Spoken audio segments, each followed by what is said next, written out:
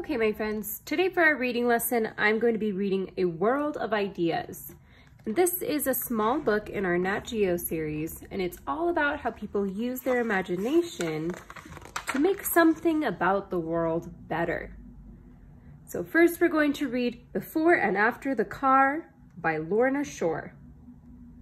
Before people had cars, they walked. They used horses, boats, bikes, or trains. People used horses to pull carts too. After people had cars, they drove.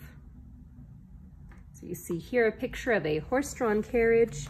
People are sitting in it, so that was clearly before the car. That's a very old picture. In 1900, cars cost a lot, so not many people owned cars. Henry Ford was one of many people who made cars at the start of the 1900s. Ford wanted more people to buy his cars. And this is a picture of Henry Ford sitting on, I guess, some kind of early car. Very interesting looking. It looks like it's literally a box with a chair on top. How our technology has changed since then, huh? Ford had an idea. He would make a car for a low price. Then more people could buy it. In 1908, Ford made the Model T. People paid $850 for this car.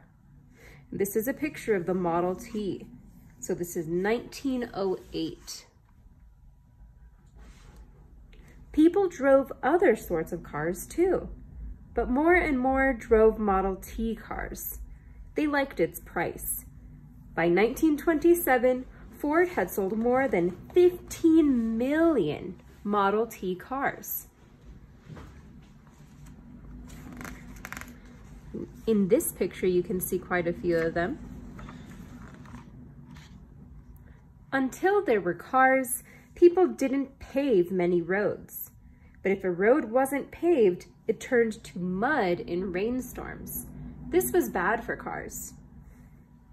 So you can see a picture here where the road is not paved, and it looks like that car is just sinking down into the mud. And if you've ever walked through mud, you've kind of felt that sort of feeling. Cars needed better roads, so people started paving more roads. Paved roads did not turn into mud in storms. So this is an example of an early paved road. And if you think about the streets that we have in Lucerne Valley, most of those are paved, but some of them are still not.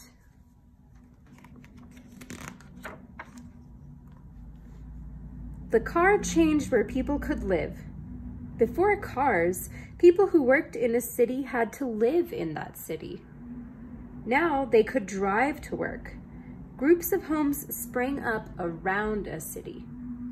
So instead of living inside of the city, they can live outside of it, because cars help them go longer distances much quicker. As time passed, more people drove cars. The chart shows how the number of cars in the US has changed from 1900 to 2000. So at first, in the year 1900, that's a long time ago, there were only 8,000 cars in our country. And our country's a pretty big place. 5 years later, it jumped up to almost 79,000. That's quite a jump for just 5 years. 1925, still a long time ago, still almost 100 years ago, it was almost 21 million. Wow. And in the year 2000, there was almost 132 million cars in our country. So as you can see, the number just keeps getting bigger and bigger. Today, people drive on roads from their homes to stores. They drive to the shore. Many cars fill the roads. In this story, I heard a lot of those OR, ORE words that we've been studying this week. For example, words like horse and store and shore, and even Ford has that letter pattern. Let's see if you can find any more words with those letter patterns in this story. Now that first reading was an example of informational text. This one, on the other hand, is going to be a story, so fiction. This is called A Contest for Carmen by Tori Wren, illustrated by Amanda Haley. Carmen liked to invent things. She wanted to make life better for people. Carmen liked to make people happy too, so she liked to draw funny cartoons. One day after lunch, Carmen was reading in her bedroom. She saw an ad for a contest. This is what the ad said. Contest! Make the world a better place. How would you make the world a better place? What would you invent? Send us your idea by March 25th. I have 5 days to think of a winning idea, said Carmen. Then she started to draw.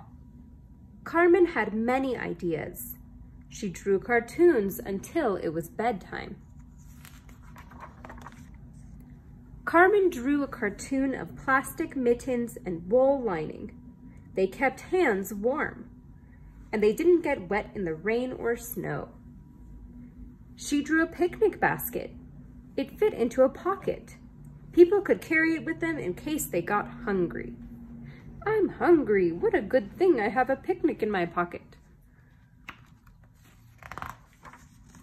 Carmen drew a hopping plastic bunny. Its job was to pull people out of bed when it was time to get up. Carmen sent her ideas and cartoons to the contest. She hoped she would win. One day, Carmen got this email. From Make the World a Better Place. Subject, contest. Date, June 2nd. To Carmen Mendez. You did not win the contest, but your cartoons made us happy. May we buy them from you? So even though Carmen didn't win the contest, she is excited that her cartoons at least made one person happy, right? How can you tell that she's still happy with the outcome of the contest?